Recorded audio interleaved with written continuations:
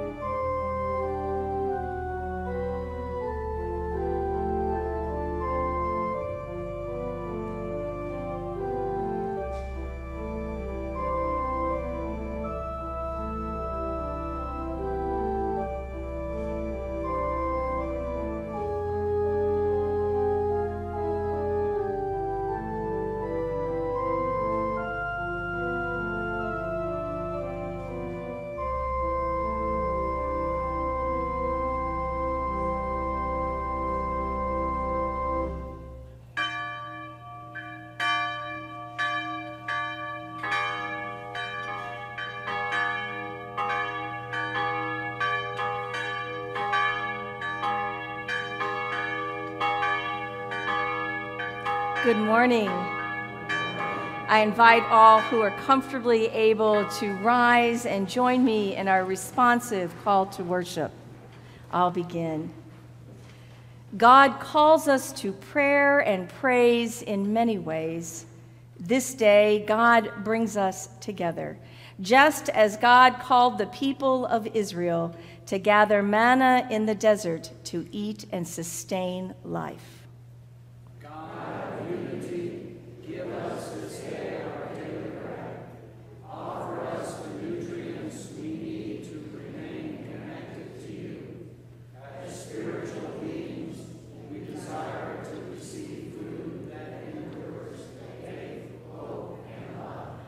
God of grace, give us this day our daily bread, and life, all life is created and nourished by you.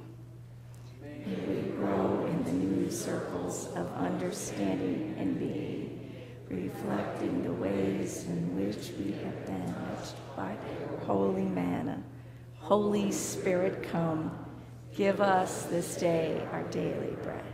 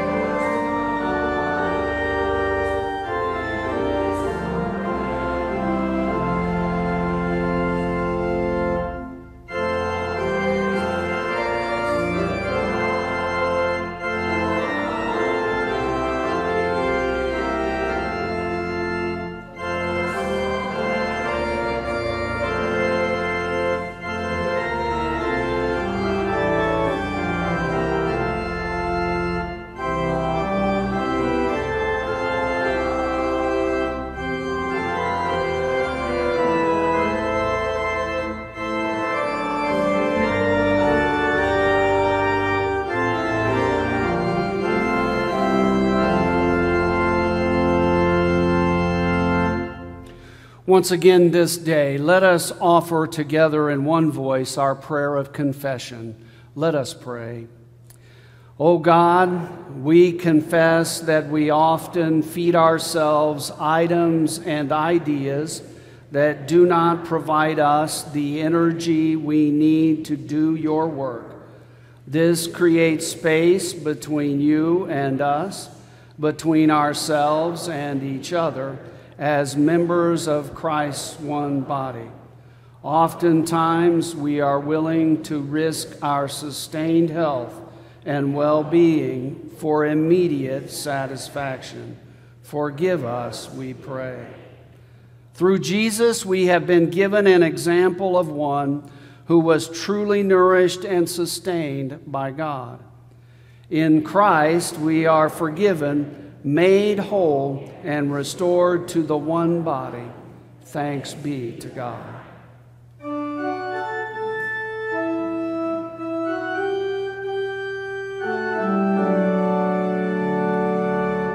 Lord, prepare me to be a sanctuary, pure and holy, tried and true.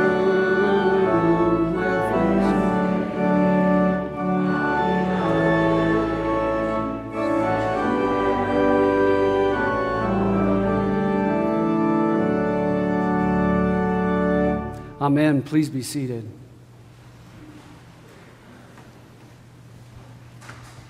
I invite all the children to come join me on the chancel steps.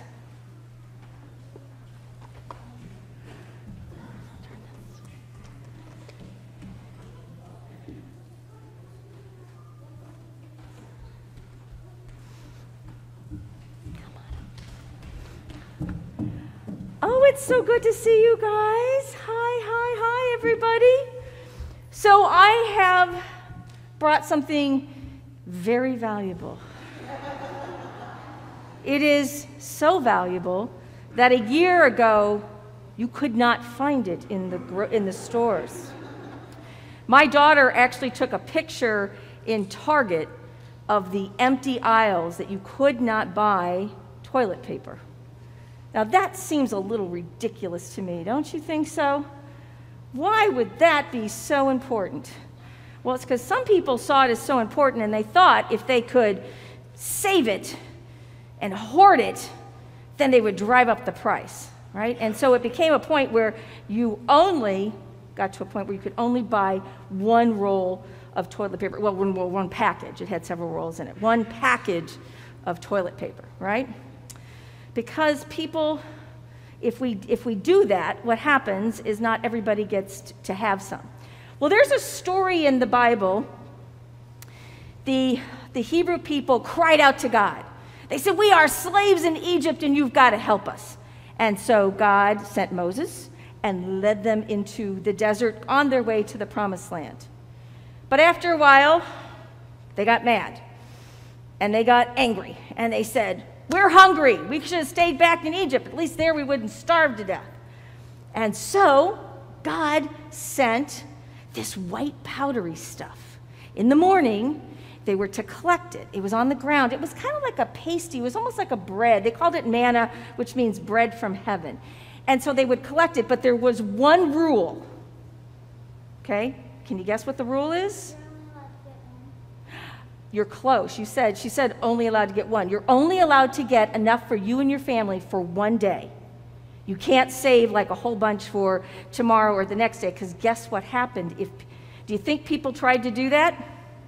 Yeah, and you know what happened?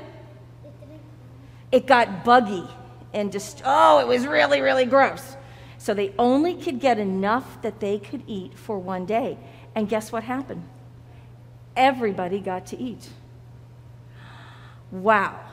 You know, God provided because God said, "Trust me on this one. Just trust me. I will make sure that there is manna every single day." And guess what? There was manna every single day. They just had to trust. But sometimes it's hard to trust, you know? But God says, "Trust me." Now, there's enough toilet paper to go around. There's enough food to go around, right? But We sometimes will hoard things because we're just afraid and we don't want to trust. But God uses each of us, that's right, each one of you, each one of us to say, there's enough, share what you have, and we will all eat. Trust me, there's enough. Wow. I want to put my faith in a God that says, trust me, I'm there for you. What do you think? Does that sound good? All right, my friends. Before you go off to Sunday school, which I'm going to help you go out to the gym, right, we're going to say a quick prayer. So let's pray. Gracious and loving God, thank you for using each of us to make sure that everyone gets something, that food, anything that they need, we can do it if we just trust you. And all the people said, amen. All right, my friends, we are out this way.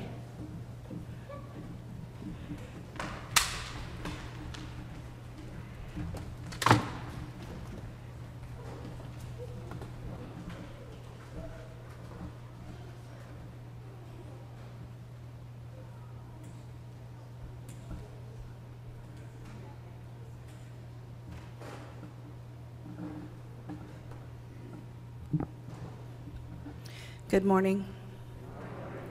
Our scripture this morning is from the Old Testament book of Exodus, chapter 16, verses 2 through 4 and 9 through 15.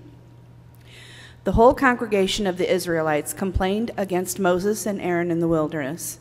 The Israelites said to them, "If only we had died by the hand of the Lord in the land of Egypt, when we sat by the flesh pots and ate our fill of bread. For you have brought us out here into this wilderness to kill the whole assembly with hunger." Then the Lord said to Moses, "I am going to rain bread from heaven for you, and each day the people shall go out and gather enough for that day. In that way I will test them whether they will follow my instruction or not." Then Moses said to Aaron, "Say to the whole congregation of the Israelites, 'Draw near to the Lord, for he has heard your complaining.'" And as Aaron spoke to the whole congregation of the Israelites, they looked toward the wilderness, and the glory of the Lord appeared in the cloud. The Lord spoke to Moses and said, "I have heard the complaining of the Israelites. Say to them, at twilight you shall eat meat, and in the morning you shall have your fill of bread. Then you shall know that I am the Lord your God." In the evening quails come up and covered the camp. And in the morning there was a layer of dew around the camp. When the layer of dew lifted, there was a surface of the wilderness that was a fine flaky substance, as fine as frost on the ground. When the Israelites saw it, they said to one another, "What is it?" For they did not know what it was. Moses said to them, "It is the bread that the Lord has given you to eat." The word of God for the people of God. Thanks be to God.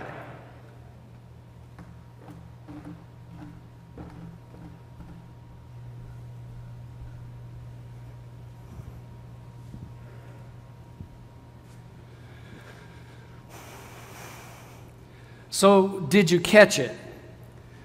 Did you catch the big problem that the Israelites were having in our scripture this morning? Did you catch what was really going on in their hearts, what they were really yearning and longing for? If only we could go back, and if only we had died back in the land of Egypt, they cried out to Moses. Or in other words, if only we could go back to the way things used to be. That's not a timely question at all, is it? Right? If only we could go back to the way things were before the pandemic. If only we could go back to being able this morning to stand and greet one another without any fear whatsoever, with handshakes and hugs. If only we could have all of the loved ones that we've lost over the years right back here in the pews with us this morning. If only we could go back to the way things used to be, for example, when maybe Reverend Wintermeyer was here. when we had a church of 1,500 and hundreds of children and youth running around all over the place, and confirmation classes of 40 and 50 and 60. You can look at the pictures on the wall just behind this wall. And traffic attendants, for heaven's sake, out there in the parking lot directing traffic because so many people were coming to church. Heck, we'd even settle, don't you think, for going back to the way things were. I don't know, pick a year. 2015, when we were going full bore at that time with our new vision to live out God's love, welcome, compassion, community, encouragement, and peace in the world with this wonderful wind and spirit beneath our wings. If only we could go back even to 2015. Maybe more impactful than just us here at church. If only we could go back to the way things used to be in our country. Maybe say in the 1950s, when the church, as we know, was absolutely the center of nearly every community across the land. And the women's lib and civil rights movements had not yet emerged, and manufacturing and trade jobs were plentiful, and there was this burgeoning middle class, at least for some of us white men in our families anyway. As we know, in so many respects, this deep and collective yearning and longing to get back to the way things used to be in our country is what fueled the fire for some people to take that drastic action of storming the U.S. Capitol building back in January this year. But here's the thing. We all know in our heads that no matter how hard we try, we can never go back to the way things used to be, whether in our own personal lives, or here at church, or out there in our country that we love so much and that God loves so much as well. No amount of spiritual, emotional, mental energy that we expend will ever bring back the time that is so long gone now. No amount of yearning and longing and wishing and hoping to get back to the way things used to be will ever make it so. We all surely know in our minds and in our heads that the only thing we really have is this very day, and hopefully tomorrow. And so the challenge, therefore, is for us to sort of get our hearts in line with our heads, to get our spirits to let go of completely living in the past so that we can focus on the present, right here, right now. And as it turns out, and as you heard, this is the exact admonishment that God gives to Moses to give to the Israelites in our scripture this morning. The Lord said to Moses, I'm going to rain down bread from heaven for you, and each day, you'll go out and gather enough food for that day. And the scripture says, if you read it closely, the scripture says that as the Israelites changed their energy, their focus, their spiritual, emotional, and mental gaze from looking back in the past toward Egypt, and instead looked to this present wilderness that they were in, the glory of the Lord appeared to them, and they received their daily bread, exactly what they needed. But that said, it is not like the Israelites didn't have a very good and legitimate reason, obviously, to be sad and sorrowful. I mean, after all, back in Egypt, the one thing that they did have was the knowledge, unfortunately, of what every and each new day was going to bring. It wasn't right, but they absolutely knew that every day was going to bring a little bit more pain and misery and hardship as they slaved away under their taskmasters. They never had to wonder what a day was going to be like back there in Egypt. But out there in the wilderness, on the other hand, everything was just up in the air. They had no idea what might transpire or what might happen in any given day. And so to lose, you see, this odd sense of comfort that comes in at least knowing what to expect and what to prepare for in any given day is good reason for some sadness and some sorrow and maybe even some fear as well.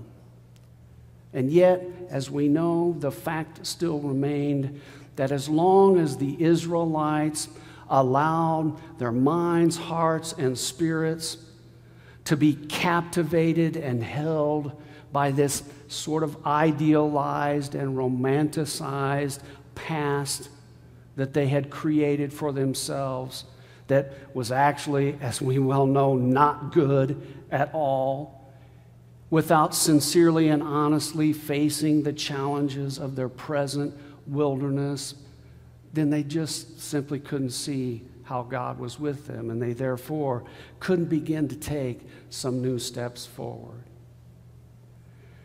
Well, in application to us today, not so much right here at church, but actually in our lives out there in the world, in our country, there are so many of our white brothers and sisters, whether right here in our church or in our families, or next door in Jefferson County, or elsewhere in Missouri, or maybe even further away in places like eastern Appalachia or western Big Sky country, who have been grieving for too long the loss of a country that they no longer recognize and that they feel has left them completely out and completely behind.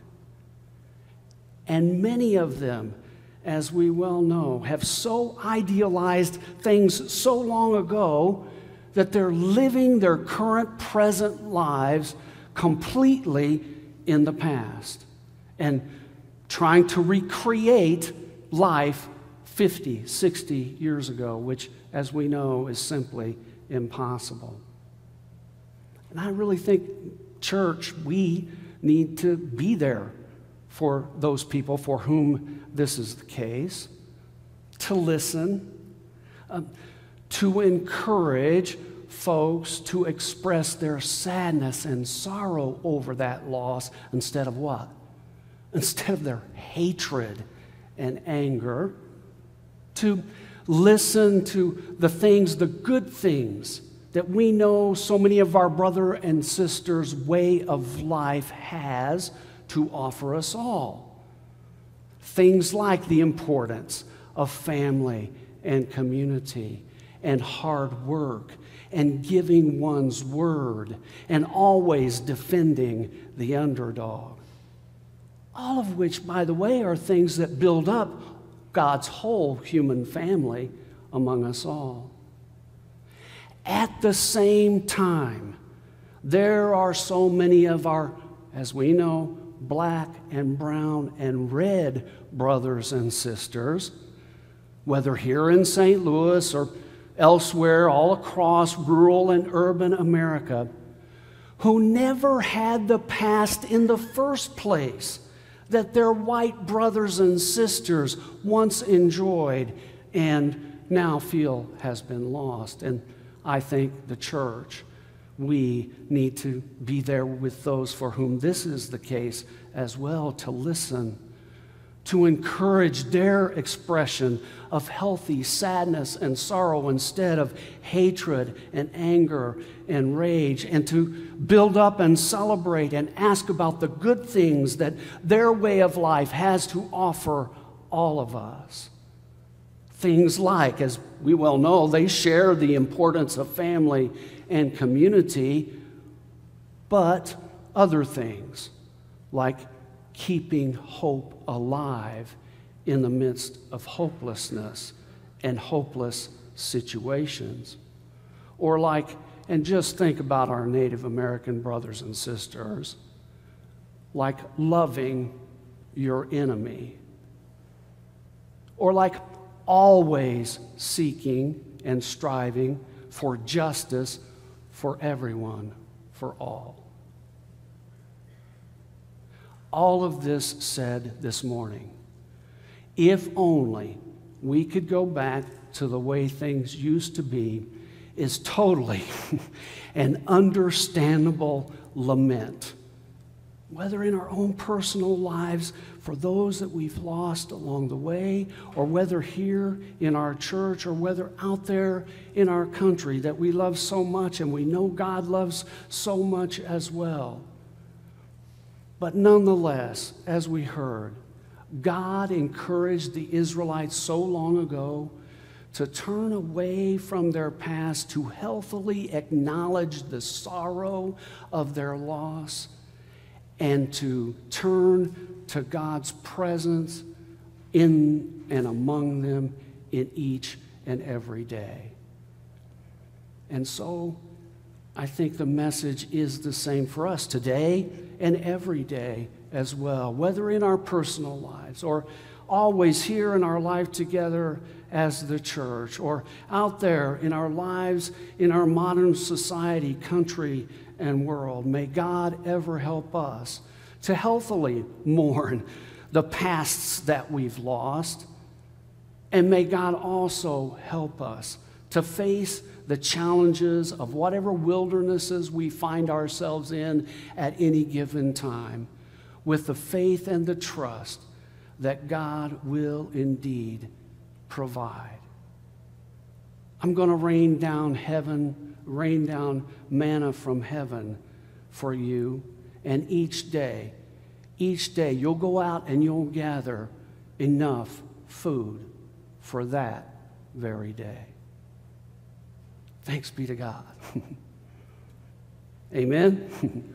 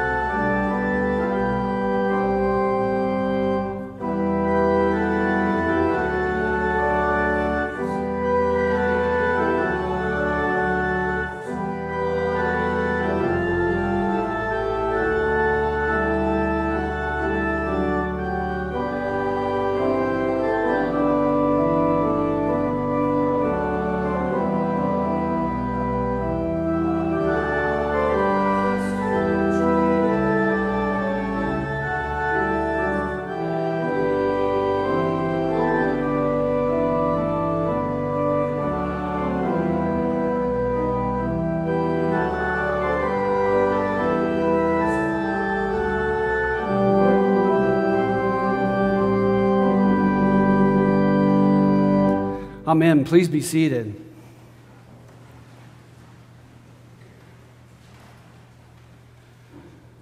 As we enter into our time of prayer this morning, I would like to invite us this day to offer silent prayer and meditation from our hearts. So before I offer a prayer, let us offer our own thoughts and prayers to God in silence. Let us pray.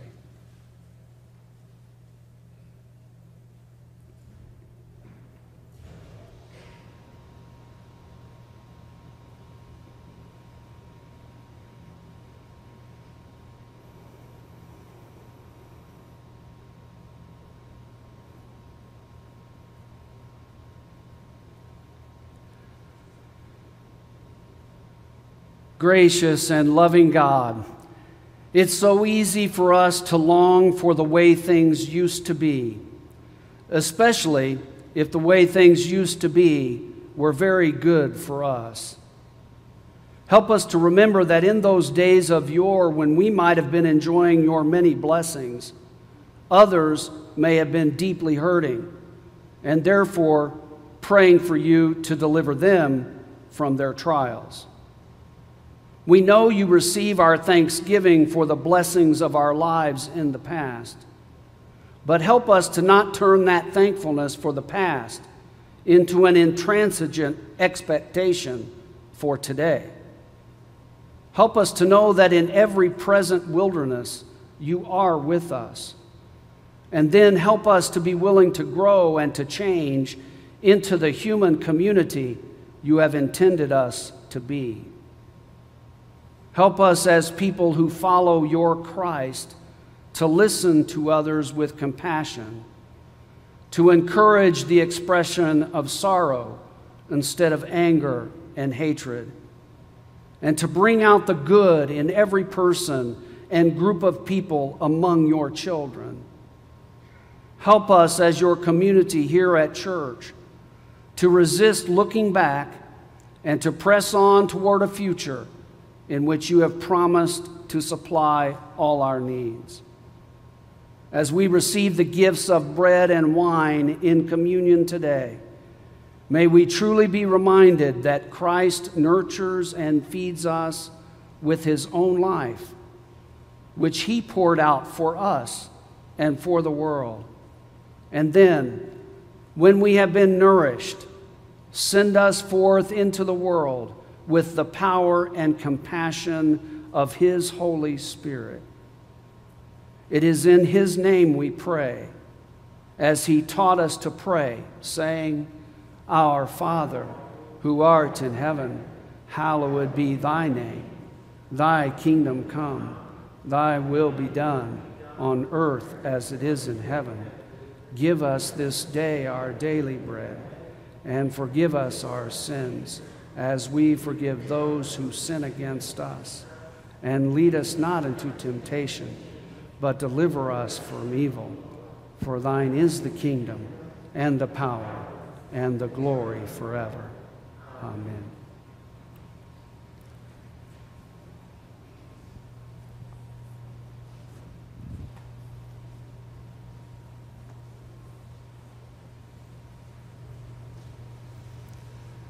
I invite you now to prepare your elements as we prepare for Holy Communion.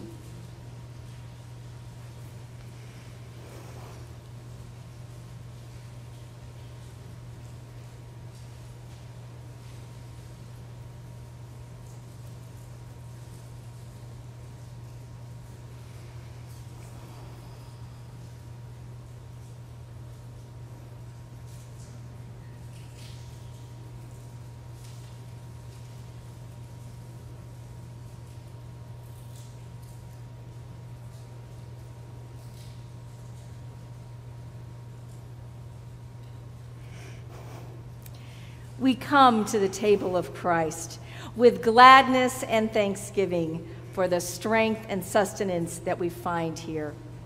We come to the table of Christ with praise and celebration, for his yoke is easy, his burden is light. We come to the table of Christ where our hungry hearts and thirsty souls are satisfied with the finest food. This is the table of the risen one whose love and compassion knows no end. This is the table of the risen one whose love and compassion is poured out for us and the whole world. This is Christ's table, and all are welcome here. God be with you. And with your spirit. Lift up your hearts. We lift them up to God. Give thanks to God, blessed Trinity. It is right to give God thanks and praise. Praise to you, divine Creator. Thank you for the gift of life, the beauty of nature, the structure of the law, and your steadfast loving kindness. Praise to you, divine Redeemer. Thank you for sharing our human existence from birth through death to everlasting life. You have shown us the way worth emulating, bringing healing and hope to those most in need. Praise to you, divine Sustainer. Thank you for the vision to see beyond the immediate, a calm in the midst of the storm, the strength to build an ever-expanding community, and the courage to bring about any change necessary within our lives. Holy, holy, holy.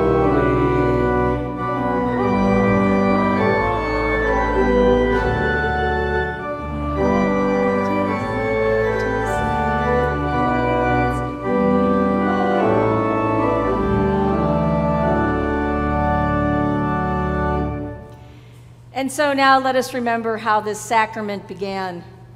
On the night that Jesus was betrayed, as he gathered in the upper room with his disciples, after giving thanks, he took the bread and he broke it, saying, "This is my body, which is broken for you. As often as you eat this, do this in remembrance of me." And in like fashion, we remember that after dinner, he took the cup and he said, "This is the new covenant of my love poured out for you and for the world. Do this as often as you drink it in remembrance of me." And so let us join our voices together in offering our prayer of consecration. Let us pray. Holy God, send your Spirit upon these gifts of grain and grape, that they might be for us the presence of the living Christ, and pour out your Spirit upon us, so that through us others might know the blessings of living in communion with you and one another. Through Christ, with Christ, and in Christ, in the unity of the Holy Spirit, all glory and honor are yours, Almighty God, now and forever. Amen. So come now, all things are ready.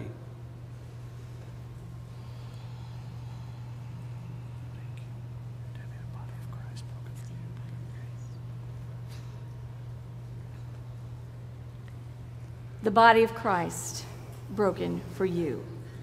Take and eat.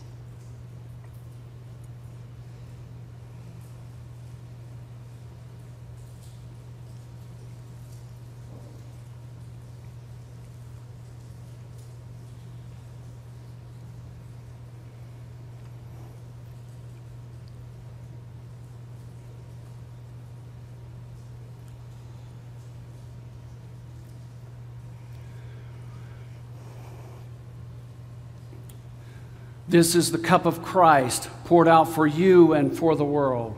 Take and drink.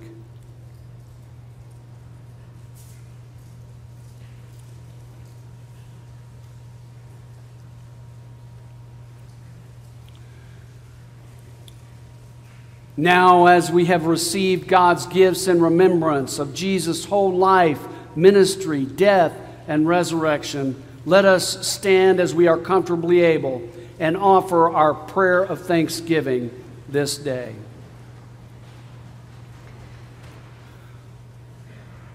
for the beauty of creation, the gift of life, and your presence with us now, we give you thanks. Send us now to be channels of your peace in the world, to build your community on earth as it is in heaven. Amen.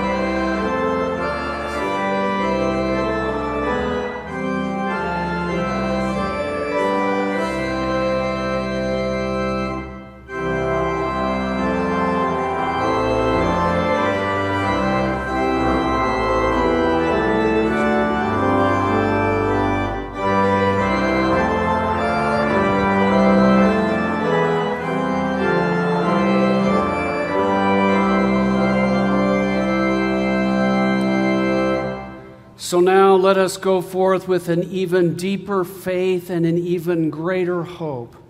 And may the light of God's love and the goodness of God's grace be our strength and our guide today and always. Amen.